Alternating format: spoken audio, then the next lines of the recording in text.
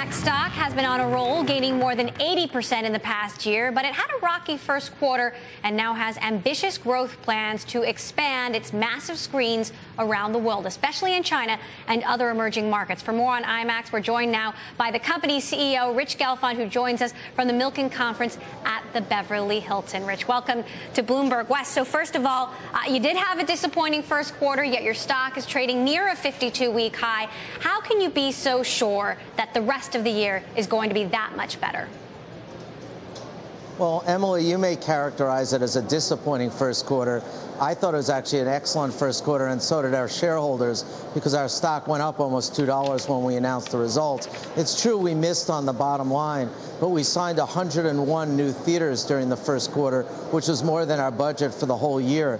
And if you look at the IMAX plan, it's really to build our network platform around the world, and then as the network grows, run the films through the platform. And long term, that leads to increased revenues, increased earnings, increased EBITDA. So I think we're on a roll right now. So, Rich, there are fewer TVs in homes for the first time in 20 years. DVD sales are down. People are watching content differently. They're watching it on computers. They're watching it on their iPads. How do you compete with that and convince people to go to the movies? Actually, I think that helps us a lot. I think the more people watch things on smaller screens, whether it's iPads or iPhones, the more that content is available in the home, the more that gaming is available in the home.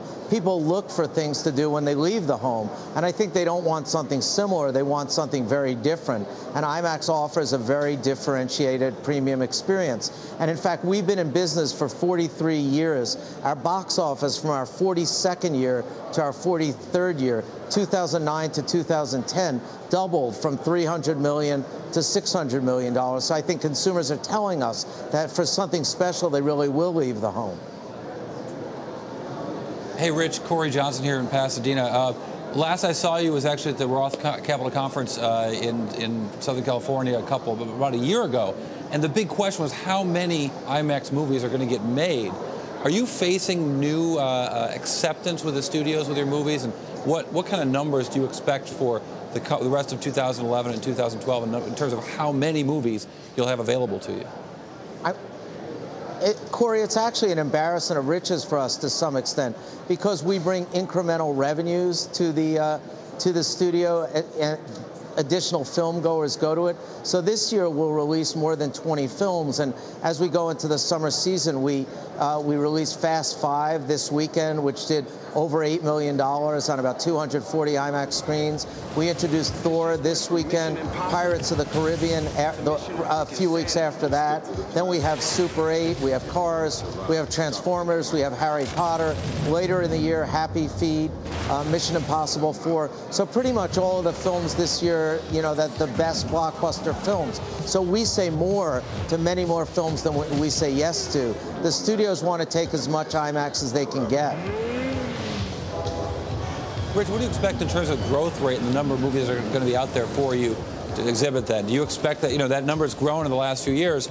Does that start to trail off? What do you expect the growth rate to be, let's say, 2012 compared to 2011, and the number of movies available to you? See, we're pretty much maxed out on movies because we really play them 2 to 3 weeks, and if you look at the 20 films we have this year, that fills the whole year. The IMAX story really is one of screen growth around the world, how fast you can build the network. So to give you a sense of that, when we introduced The Dark Knight in 2008, it was on 149 theaters in the world.